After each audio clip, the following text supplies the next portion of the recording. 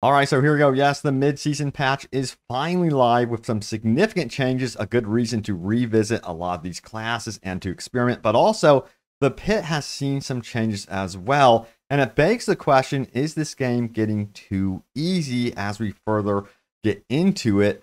And yes, this patch has caused some problems. We're going to talk about that. We've got some updates on what Blizzard is doing about those issues. So I say we start there first and foremost with the most critical stuff. So we have Adam Fletcher who says this: we are seeing some crashes come from the Holy Bolt Elixir power. For now, we are going to disable the power on this. Players can still consume the Elixir while this is happening, but we recommend to not use these as you will have no power associated with this. We are investigating the crashes and will work on a fix ASAP.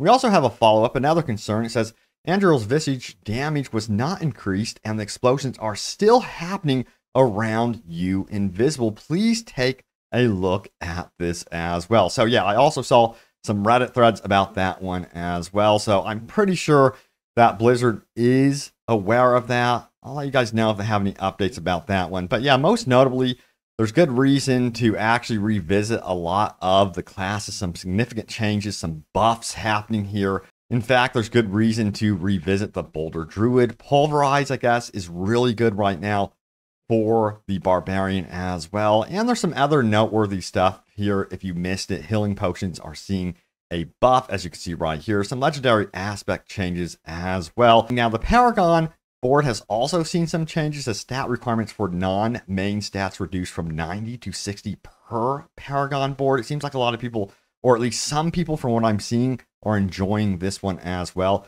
Barbarian, this is one class that I definitely want to revisit before the season's end because it has some significant buffs here. Yeah, you're definitely going to want to try out the Whirlwind build. Damage increased by 15%. Violent Whirlwind, of course, another damage increase right there. Now for the Call of Ancients, we have Corlax, the damage increase. So overall, a buff here for a lot of stuff for the Barbarian. And if we keep moving down here, we can get onto the Druid. Spirit Boons have also seen a maximum spirit increase from 20 to 40 thorns. Amount increased by 100%. Advantageous Beasts. Side Talons. Critical Strike chance increased from 5% to 10%. And you can see, yeah, overall, some really good buffs here. But, you know, my most noteworthy class here is definitely the Necromancer. I love the Necromancer. And yeah, most noteworthy Paragon upgrades. Blood begets Blood, legendary node, maximum damage increase from 15% to 30%. That is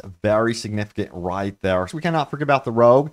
We got Twisting Blades. They increase the damage by 20% and then return damage increased by 20% as well. Flurry, damage increased by negative 25%. And yeah, for all these classes, they touch base with the Paragon boards, the glyphs here, as you can see with the versatility glyph. Non-basic and non-core skill damage increased from 15 to 25% as well. And then the explosive glyph has also seen a damage reduction increase from 10% to 15%. And some legendary aspect changes here as well. A lot of people still feel like they need to work on the Sorcerer, and they did do some things here. The Ice Armor barrier amount increased from 30% of base life to 25% of maximum life. Shimmering Teleport duration increased from 3 to 4 seconds, and then the Incinerate damage reduction increased from 15 to 20%. So overall, again, some really nice buffs. But yeah, then there's the end game. They say health and damage levels have been reduced in the pit. The adjustment is most significant as players approach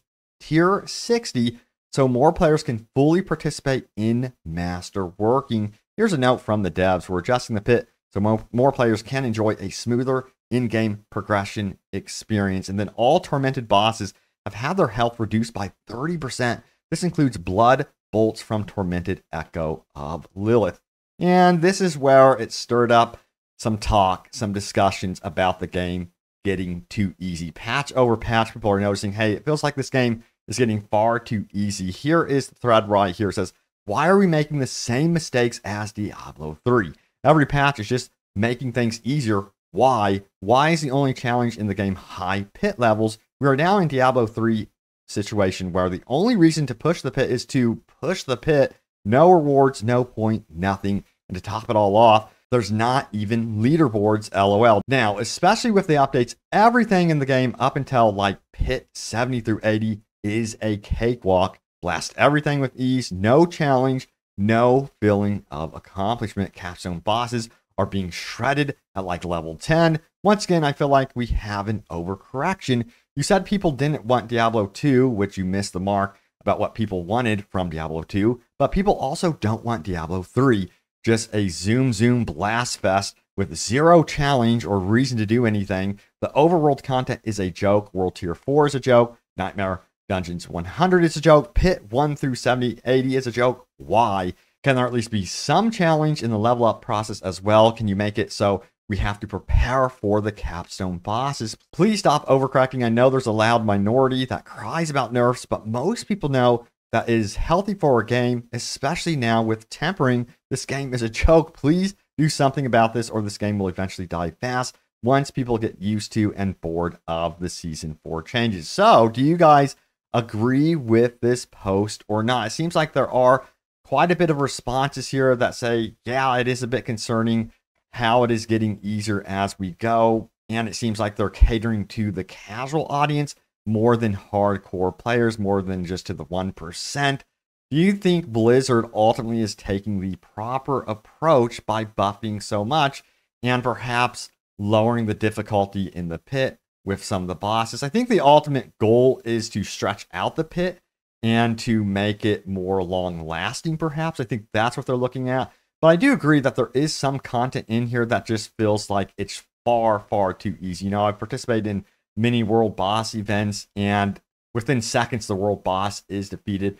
And I think these systems will be perhaps revisited as we get through Diablo 4's life. At least that's what I'm hoping. And they make them far more challenging, or perhaps have some sort of way to make them extremely challenging. Like, I love what they did with the Profane Mind Cage, for example. Anyway, yeah, some of this content definitely does feel like a cakewalk, and you're going through the motions until you hit the absolute end game. So I definitely get where people are coming from. Let me know how you guys are enjoying Season 4. I will say, personally, I am enjoying the hell out of Season 4, though. Even with some of the problems that the game still has, I'm just having a blast with my Necromancer for sure. But yeah, we also got to talk about this one right here. It says this: to all you people who just complain and complain, you got what you wanted. Why do you guys like being spoon-fed so much? Making stuff way too easy does not make anything better. You're now just playing a watered-down version of the game. Happens every patch too, so I'm not surprised. And I'm not talking about the buffs they did to the underused builds. And some of the community is honestly tired about all the complaints. It says you're complaining about complainers. And then we also have, if the game is so easy, just wear blue gear and make it harder. It says Frenzy got an 8% damage buff, but I'm finally going to be viable. So, you know, there's buffs and some cool things happening that do allow you to experiment within your class. So I really do like that approach at the very least, to offer some sort of experimentation midway through a season. I get where you guys are coming from. If the game is just too easy, you kind of like lose interest if you aren't challenged throughout that level up process. And mentioning the mundane, it seems like a lot of you are feeling that way about Strongholds. It says, not sure if this is an unpopular opinion, but we should not have to keep doing Strongholds. They fixed the renown problem. We don't have to keep doing that over and over. Why do we have to keep doing Strongholds for Legion events?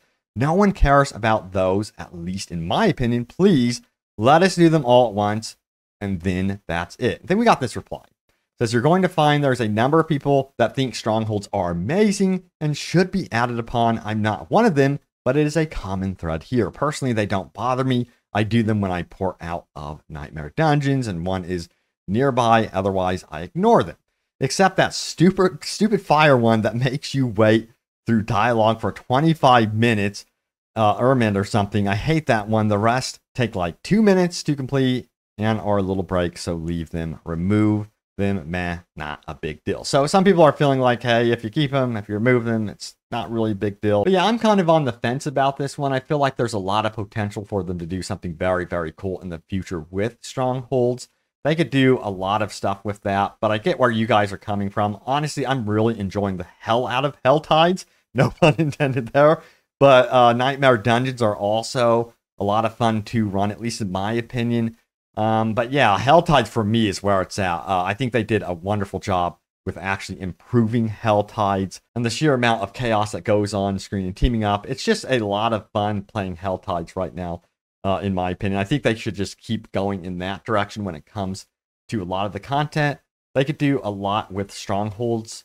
Just keep mirroring what they're doing here with Hell Tides and work that outward into some of the other events throughout the world, including Strongholds, that sort of thing. But my opinion is, if you're going to run Strongholds, it should be viable. It should be something that you feel like you're getting a reward from. So they're going to have to do something different with a reward system with Strongholds. It shouldn't be like where you absolutely have to run this content no matter what. If you don't want to do it, you shouldn't be absolutely forced. Yeah, so we'll have to wait and see what Blizzard ultimately decides to do with Strongholds. It's going to be up to them, of course. But yeah, there's another topic here about tempering. Perhaps they need to do some adjustments with this one. So check it out here. It says Season 4 is the best yet, but tempering broke me tonight. Have all classes at level 100, and Rogue was last for me tonight. Started the typical Hell Tides, Nightmare Dungeons, Pit Grind for greater fix items. And after bricking my 4th greater fix bow in a row on another level 100 character, I had a moment where I just stared blankly at my screen. I'm done. Season 4 was fun. Of note, I like the new tempering system, but it needs a rework. It seems like, yeah, it can be devastating to essentially get through the tempering process and ultimately brick your item. We have this right here, Ronan, who says, it's amazing how fast you go from excited to completely heartbroken when you brick an item. Makes me insane. Yep, this is not Blizzard material. With their whole concept of getting many people to play and feel good, they kind of missed the mark with the rage quit inducing mechanic. Yeah, sometimes a lot of these systems, to be blunt, remind me of gambling. I think that's the idea, to keep you in the game for as long as possible. It just seems like they are padded, I guess you would say, to try to keep you in there as long as possible, for sure. And I think a lot of people are noticing this when it comes to certain systems. So yeah. Now, also, someone did talk about the expansion and some hopes about that one. So check it out. It says, I hope Vessel of Hatred includes new cosmetics I can get by playing the game. And I don't just mean trophies and mounts. It says, give me complete armor sets I can farm from Uber bosses. A fancy and expensive armor set I can slowly craft piece by piece with gold, gems, and materials at the town. An actual full armor set for completing the renown of a region. One per region. One time thing, not seasonal, not once per class. Weapon cosmetics, headstones, and town portals I can get from certain side quests. New rare cosmetics I can get as random drops, and new tattoos and pets for completing achievements, etc. You know, that would be really, really cool, but I also think it's Blizzard's ultimate goal to get you into the Game Pass and, of course, their shop. So yeah, I think when it comes to finding items in the world, I wouldn't hold your breath too much. It would be cool if they took this path.